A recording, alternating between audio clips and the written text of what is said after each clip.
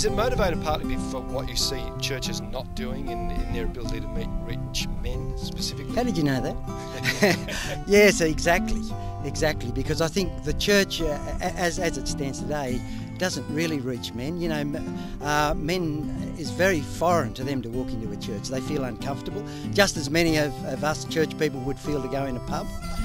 They feel the same way about coming to church. So if we can take the message of Jesus to them in a very down-to-earth way, that's the way I think we can change their lives.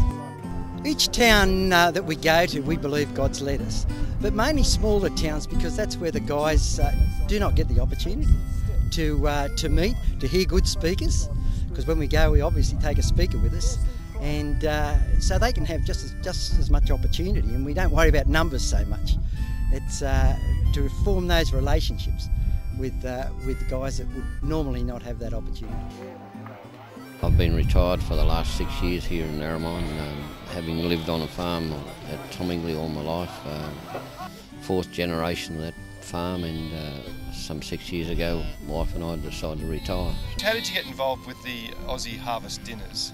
I was invited by a friend of mine here in Narromine, and it quite appealed to me, and my wife was a very strong Christian and had very strong faith, and I was brought up in a Christian home, but I never followed it anything like she did, and she encouraged me, and I'm glad she did, because it's helped me through life. The whole aim of this ministry is to build up relationships with people. We don't like preaching at them, but after a while, when they get their confidence in you and realise that you're just not buying them a meal for, to con them in some way, their hearts really open up to you, and you can share Christ with them.